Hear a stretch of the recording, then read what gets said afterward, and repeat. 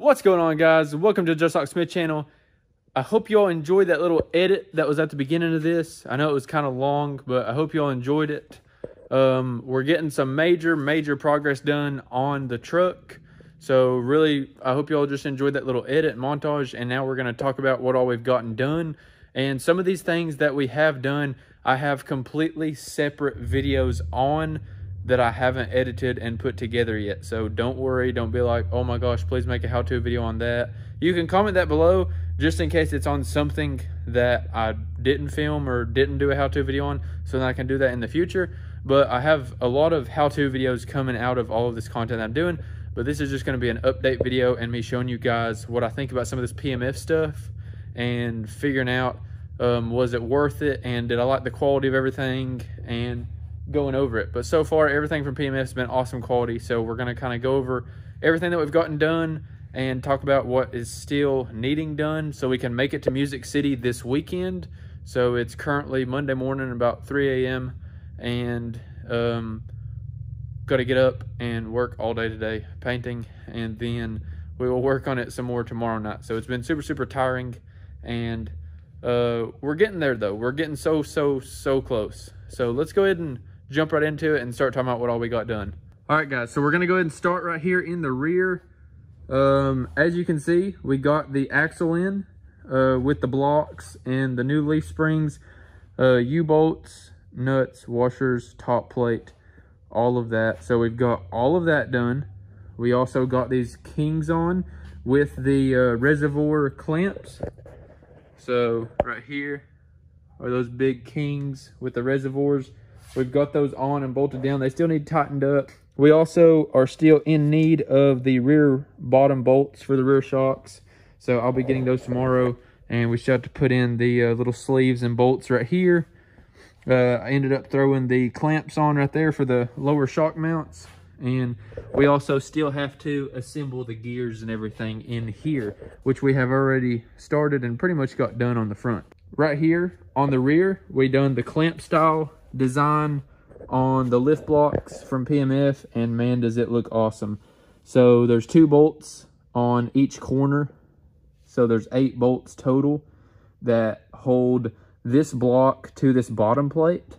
And then the U-bolts, of course, hold the block to the axle. And then your traction bar is going to mount right here. So super awesome block design from PMF right there. This is my favorite lift block ever. So I had the Striker Off-Road Designs lift block before, and if you're going to get lift blocks for your truck, do the PMF, do this design.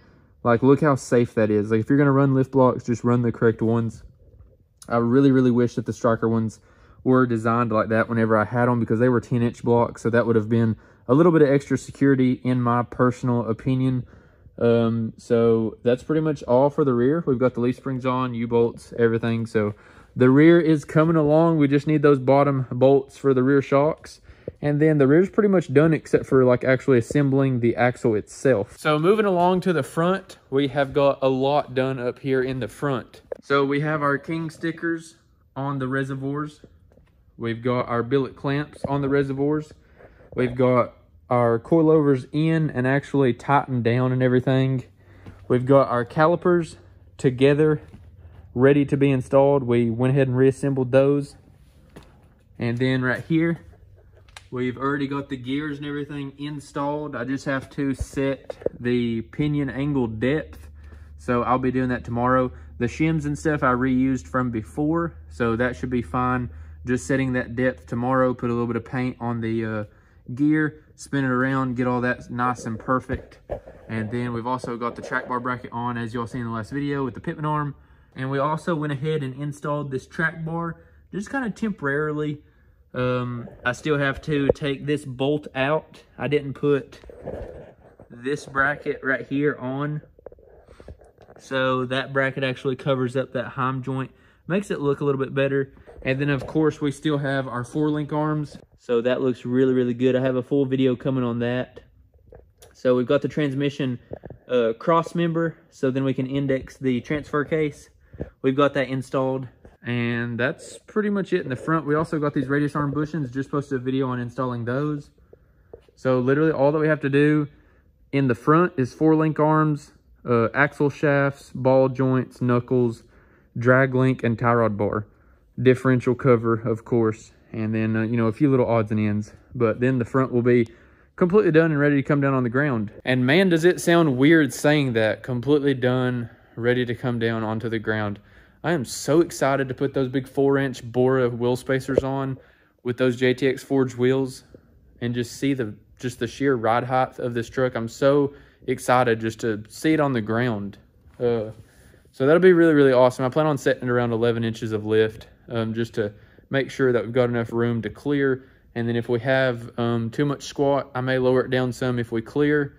If we have like too much rake, like if the rear is too high, then I'll crank it up some more in the front, as long as it's not going to make the wheels look too small. I know for a lot of people the wheels or the tires are going to look too small anyway, but that's just the look that I'm going for. I'm making pretty much a miniature version of what it was before. So used to the cab of my truck, like the bottom of the cab was over the tires. It was like a skateboard look, I guess you could say.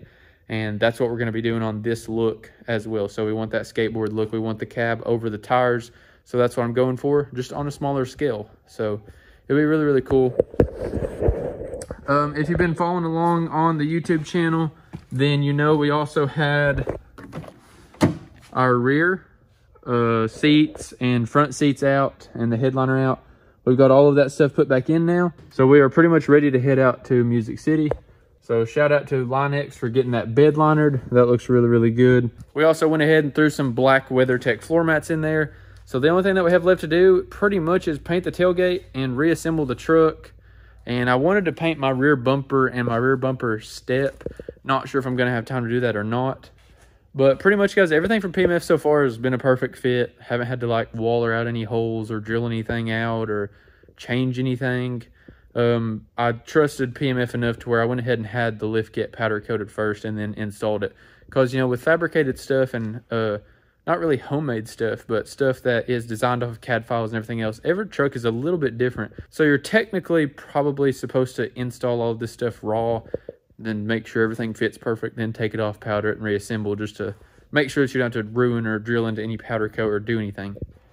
But yeah, guys, everything is looking perfect. We still have to get the rear drive shaft made this week, actually, not the front, and reassemble the axles. And that's pretty much it. I mean, the meat and potatoes is under there. As soon as we get those gears in the rear, we'll be flying. So it'll take us about 30-45 minutes to get those gears in the rear, and then we should be able to, you know, zoom on and get this thing put together, guys. that's going to be all for today's video. I hope y'all enjoyed it. I hope y'all are excited to see this truck build. I will see you on the next one. Always remember, everybody starts as nobody. Peace.